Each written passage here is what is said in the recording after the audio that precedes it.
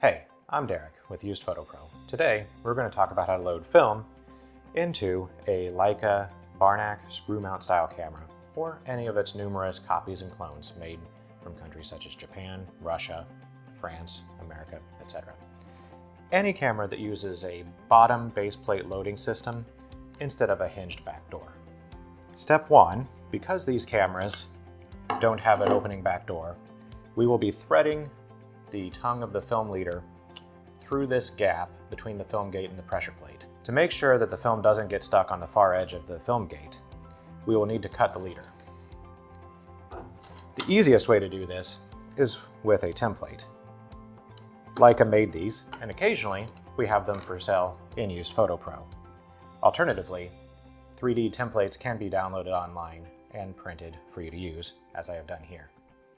If you do not have or do not wish to use a template, you can cut the leader tongue without one to the same shape as one would cut by counting back either 13 holes on the short edge of the leader or 24 holes from the top of the leader and then go to the bottom.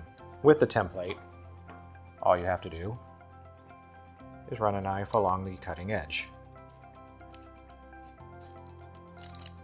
Now, the tongue of the leader is cut so it won't get stuck on the far edge of the film gate as we thread it between the pressure plate. At this stage, rewind the film into the canister so that only 2 sprocket holes next to the curve remain visible. With our film leader cut, it's time to load the film into the camera. Flip it upside down and remove the base plate.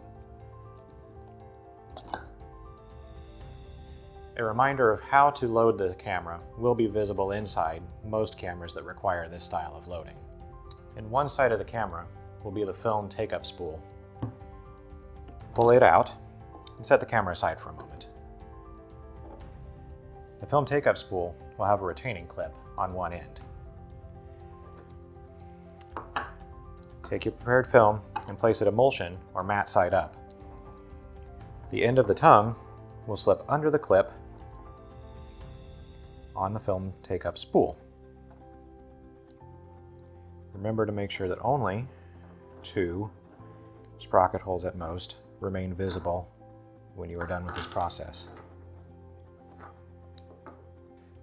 With the film prepared in the take-up spool and the canister, we are going to insert both at the same time, threading the cut end of the film through the slot. Once it's inserted, be careful to assure that the sprocket holes are resting on the advanced gear mechanism seen on the side with the take-up spool. You'll have to look inside the camera body to see these clearly.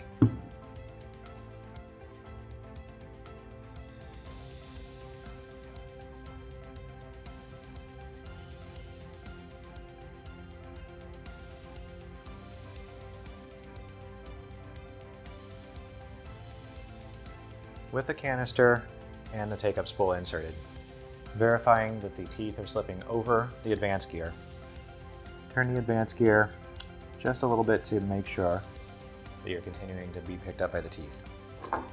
Replace the film back.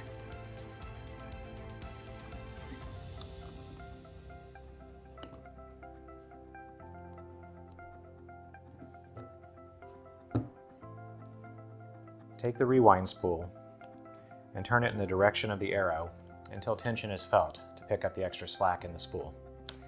Now, while you advance the film, you should be able to observe the rewind spool moving as the film advances. This will let you know that you're still pulling the film across the gate. Go ahead and finish advancing the frame.